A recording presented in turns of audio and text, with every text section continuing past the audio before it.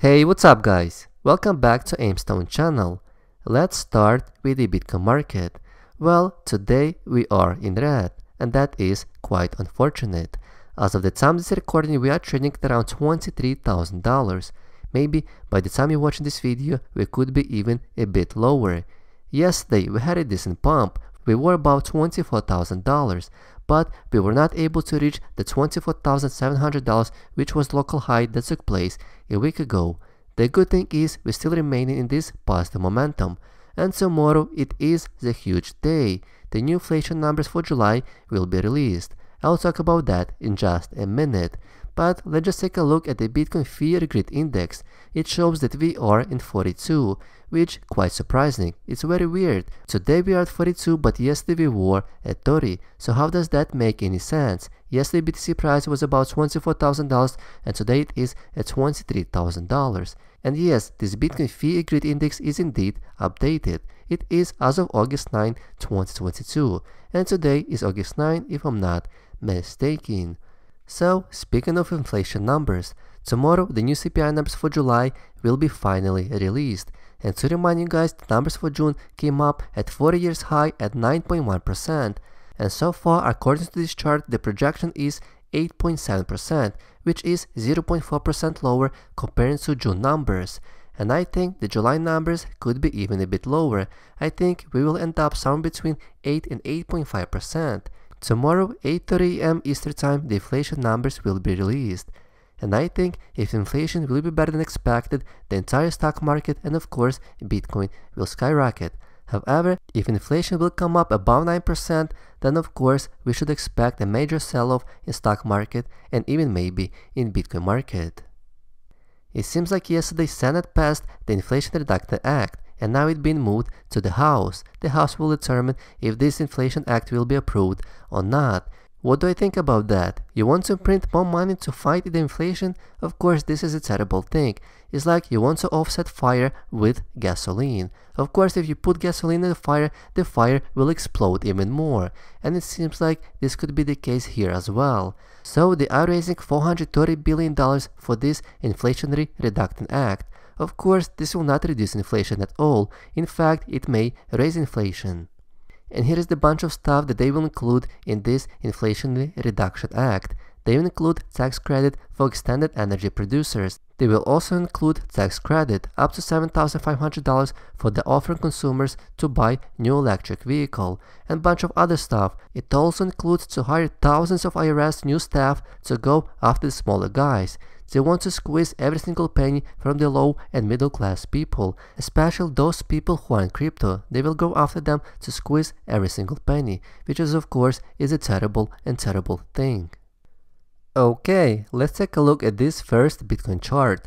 This first Bitcoin chart represents Bitcoin Mayor's multiple. A Bitcoin Mayor's multiple is a simple indicator that represents when Bitcoin is undervalued, when it's fairly valued, and when it's overvalued. Usually, when Bitcoin Mayor's multiple is below 1, it means Bitcoin is undervalued, and this could actually be a great time to stack more sats. To find Mayor's multiple is very simple and easy. We take Bitcoin price divided by 200-day moving average. Current Bitcoin price is around $23,000, and 200-day moving average is $33,000. So yes, current Bitcoin price is way below 200 days moving average. If we divide those two numbers together, we will get 0.69. So it seems like we're in quite similar situation where we were back during the Corona crash, where we were back during 2018 and 2015 bear markets. And the good news is the Mayor's multiple is inverting upwards. If it's not a fake out, then we should enter into another bull market. Here's another fantastic chart. This chart I took it from Cathie Wood, ARK Invest. This chart shows what would happen if institutional money would go into Bitcoin. If 1% of institutional allocation will go into BTC, BTC would skyrocket up to $100,000. That's more than 4x from this current price. But what about if 2.55% allocation would go into Bitcoin? If that would be the case, then Bitcoin price would be about $200,000 per coin. At the same time, if that would happen, it would minimize volatility in their own portfolio. It seems like win-win to me. But what about if they would invest 6.55% allocation into Bitcoin? If that would happen, BTC would skyrocket. BTC would be about $500,000 per coin. BTC most likely would flip gold. At that point, BTC would be at around $10 trillion in market capitalization. And what the hell is 6.55%? 6.55% is a very small number. At the same time, if they would allocate some percentage into Bitcoin, it would maximize the Sharpe ratio.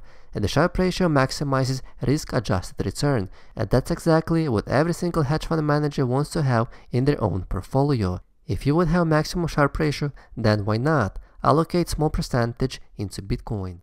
Here is another fantastic chart. It represents global M2 money supply comparing to Bitcoin year-over-year rate of change. As we can see, in 2017, they printed a lot of money. Well, not actually that much. They printed more than 8.2% of the total reserve, while BTC skyrocketed by 1,300%. Then the global M2 slightly reduced and BTC went into the bear market. And something similar happened in 2020 and 2021. The global M2 increased by 11.8%, while BTC skyrocketed by almost 800%. And since then, they reduced global M2 while BTC went into another bear market. So yes, we definitely see a correlation in the rate of change in money printing versus the rate of change in Bitcoin price. This chart is my favorite chart of the day. This chart was created by Greg Foss. This is his mental model. The total global assets is $900 trillion. What if BTC would take only 5% of $900 trillion?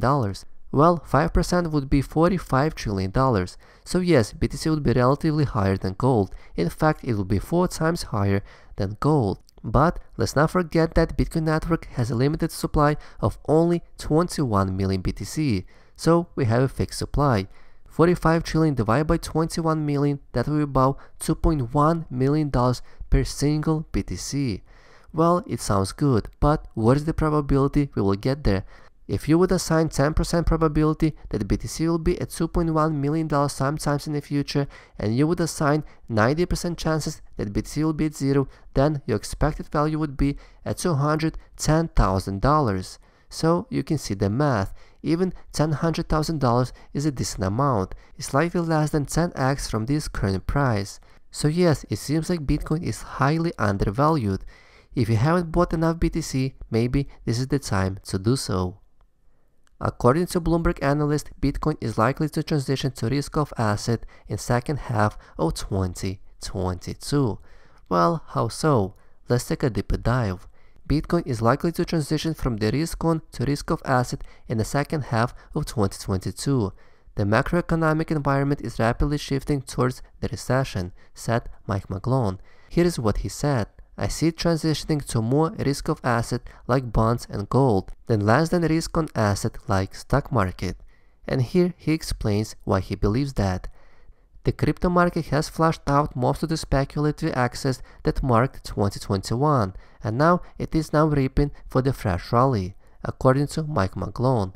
Mike Novograts also pointed out that the Fed's aggressive hike in the interest rates will lead the global economy to deflationary recession, which ultimately favor Bitcoin. Well, what do I think about that? We all know that at least historically, BTC proved itself to be a risk-on asset, especially during the Corona crash.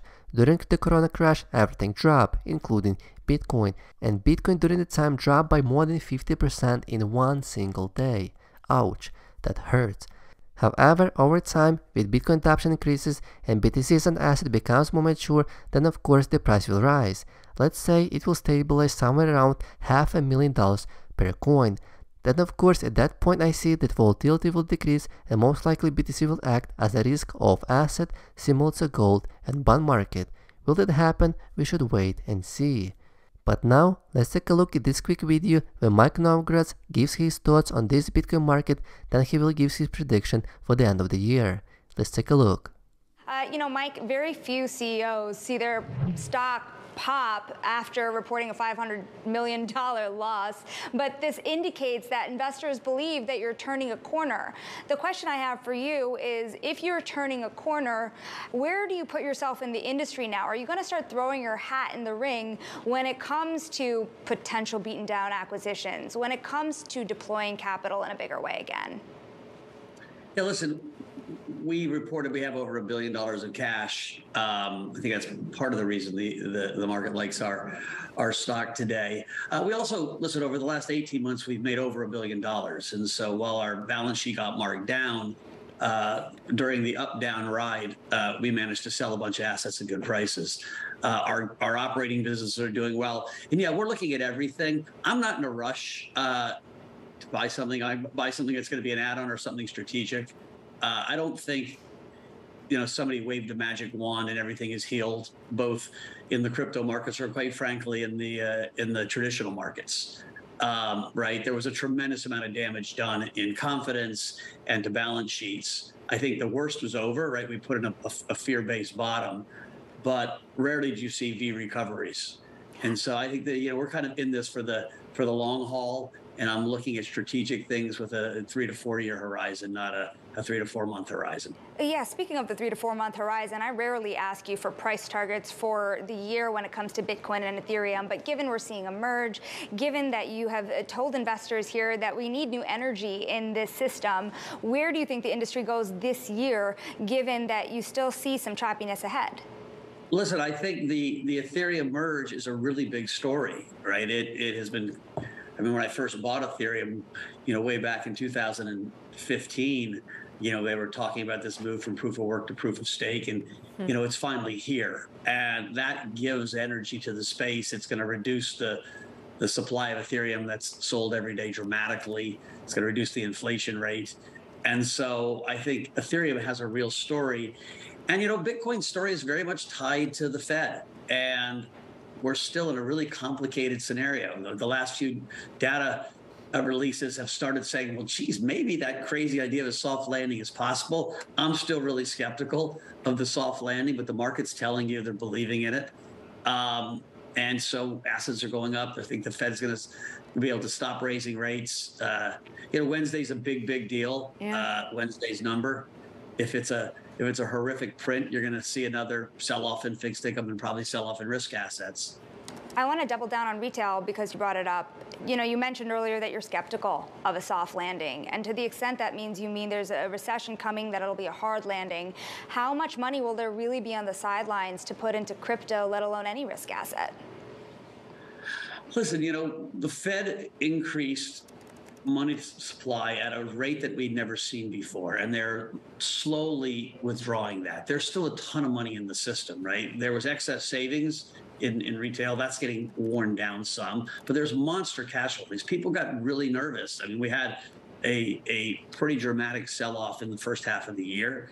And so I don't think we're going to see what we saw last year when money's flowing in and it's all booming, but I don't think it's Armageddon here yet either. And so, again, will Bitcoin get through 30,000 on this move up?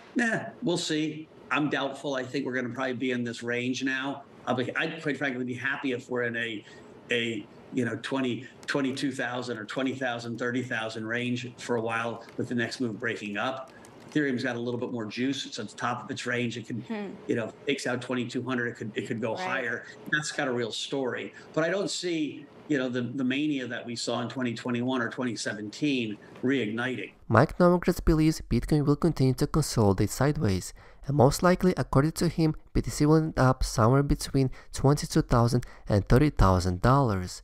Well, this is still a decent range. If BTC will consolidate sideways, this is a great opportunity to stack more sats. But let's also not forget that BTC can skyrocket in just a number of days, so you definitely do not want to miss that rally.